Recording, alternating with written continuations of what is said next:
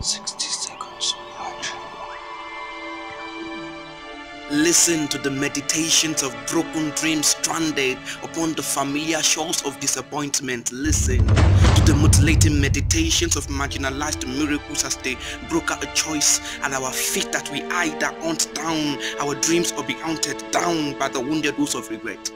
Saying that if our lives will not amount to anything, then let us share in our lungs go on civil disobedience. But if we must live, let our final breaths be on exhausted dreams, on visions that have so run the pan to catch a glimpse of fresh air. If we must live, let us be the custodians of the defiance of man in the rightful pursuit of liberty. If we must live, let every breath that we exhale be a loss that hell must bear. If we must live, then let us be the shooting stars that light up this dark night of impossibility with hope once again. If we must live, let our